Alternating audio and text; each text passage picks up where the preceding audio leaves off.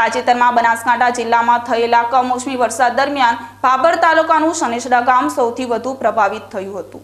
આ ગામમાં તેના મામાના ઘરે રહેવા આવેલા 7 વર્ષીય બાળકનું વાવાઝોડાથી મકાનની ખુંભી પડતા કરુણ મોત નીપજ્યું હતું।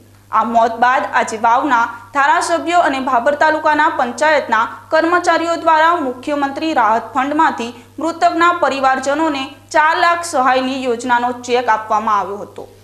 કુદરતે આપેલું જ્યારે દુઃખ હોય ત્યારે જાણે અજાણે અને ગમે ના ગમે પણ સહન કરીને જીવવું પડતું હોય છે। એટલે બાકીના જે એમના બાળકો હોય એને આ 4 લાખની જે સહાય છે એમાંથી ભણવાની જે કંઈ વ્યવસ્થા કરવાની હોય કરે ને એમનો પરિવાર ખૂબ આગળ વધીને સુખી થાય ભગવાનને આપણે સૌ પ્રાર્થના કરીએ। બીજું તાલુકાની અંદર એક ભેંસ મરી હતી, એક ગાય મરી હતી, એનું પણ વળતર 16,000 ને 30,000 પ્રમાણે કરીને ચૂકવણું કરીને જે કંઈ એમના માલિક હતા એને ચેક આપવામાં આવ્યો છે।